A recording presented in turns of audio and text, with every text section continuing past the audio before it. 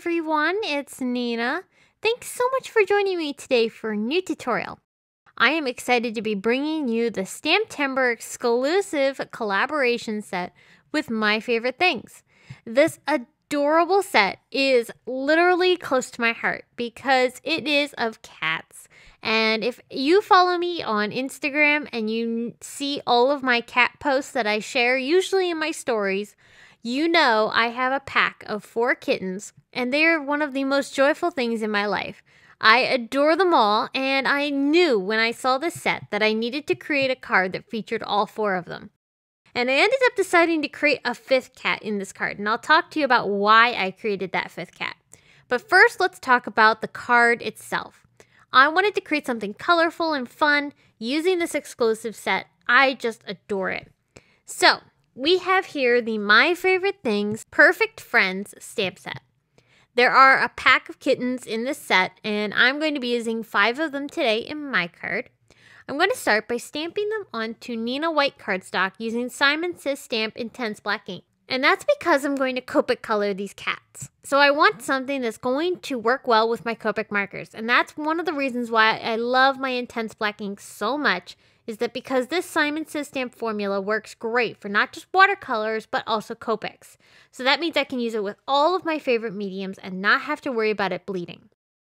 So like I said, I'm using Copics and I'm coloring each of the cats to look like the 4 cats that I have in my motley crew. I have a black tuxedo cat named Maddie. I also have a calico named Allie. And I have 2 butterscotch cats named Thomas and Oscar.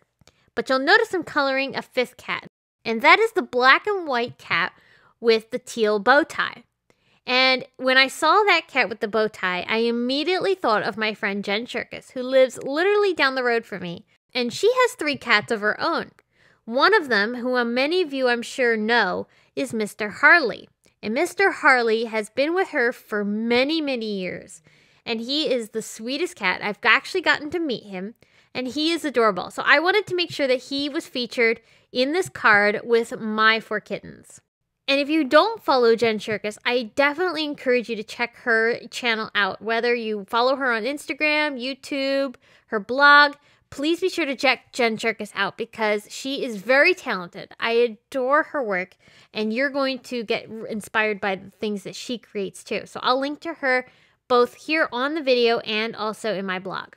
Alright, and so for those of you who are interested in the Copic colors that I used, I do have them linked over in my video description or on the blog also.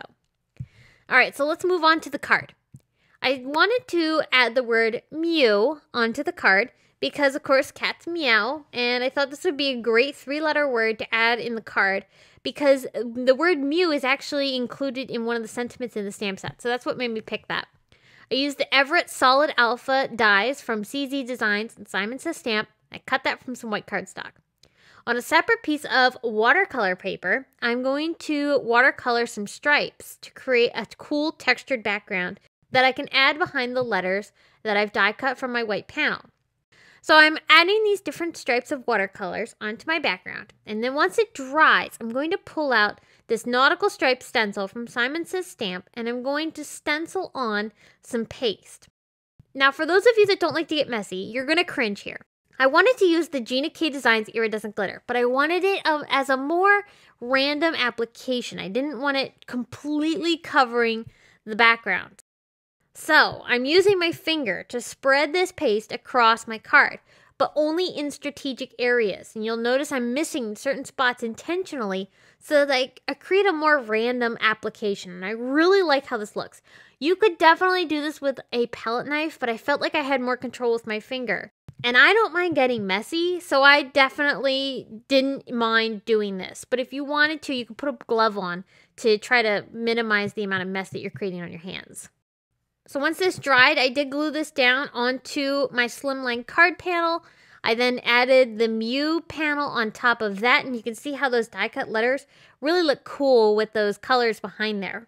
And then here's where I brought in my cats, and I started popping them up off of that white panel just to create a little bit of dimension, which really looks cool with those great die-cut letters offset off that colorful background.